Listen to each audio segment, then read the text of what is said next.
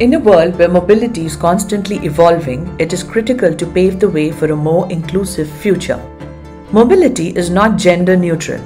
There are several unique factors that govern women's mobility.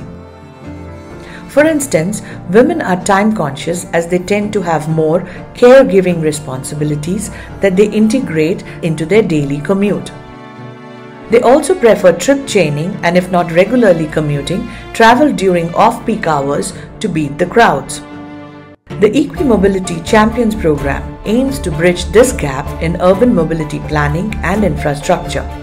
It is a year-long program in which selected ambassadors, change makers, will be trained on gender-responsive mobility systems and receive the support to become leaders that are actively contributing to the sector. Through this program, WRI India and its partners will work with EquiMobility change makers from 10 cities across India. The program will focus on empowering them in building gender-responsive mobility planning and will also provide support through mentorship and access to stakeholder networks in converting their ideas and bring them alive. Join us on this journey. Apply to WRI India's EquiMobility Champions program today and help us chart out the future of sustainable and inclusive urban mobility.